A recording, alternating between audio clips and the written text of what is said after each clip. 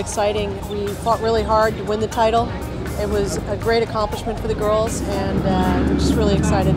It's awesome. There's nothing like lighting the tower, especially as a senior.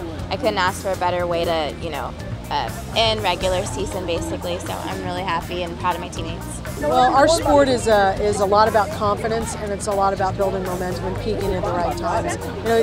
Even within the matches, you can play horribly for 2.5 hours, and then if you get it together the last 5 minutes, good things can happen.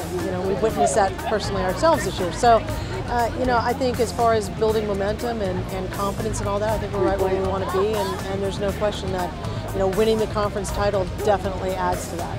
Just knowing that, against adversity and, when we're not feeling our best, which is definitely what happened this weekend, we can still get it done. That's really key and important for this coming weekend. Being a senior and being able to light the tower, there's nothing better. I'm hoping by the end of NCAA's we can light it again with the #1 on it. That'd be ideal. And yeah, for my teammates too, there's literally nothing like lighting the tower. So I hope everyone just takes this experience and makes sure that it happens again next year.